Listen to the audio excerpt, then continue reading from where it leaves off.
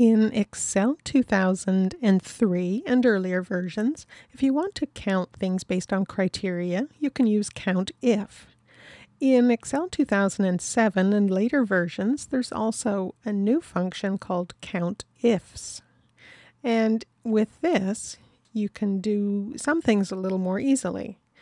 So if we wanted to count items that have quantity that's between 5 and 10, in the old version, we had to combine two different COUNTIFs to get our answer.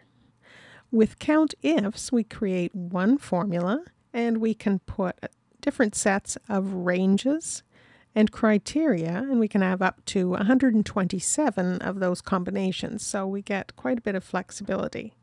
In this case, we've got COUNTIFs, where we're looking at this range of cells and saying, I want quantities that are greater than or equal to the number in E4, and they also have to be less than or equal to the number that's in G4. So we've combined the two criteria, and when we press enter, we get 6 as the result.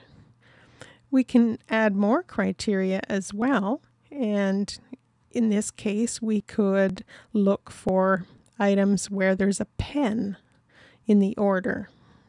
So I've added another set of criteria. So the third set is looking at range A2 to A10 and finding items where there's a pen. And when we press enter, there are only 2 now where the quantity is between 5 and 10 and the item sold was a pen. You can also use wildcards. And in this formula, instead of just typing pen, we typed pen with an asterisk so that we get anything that starts with PEN.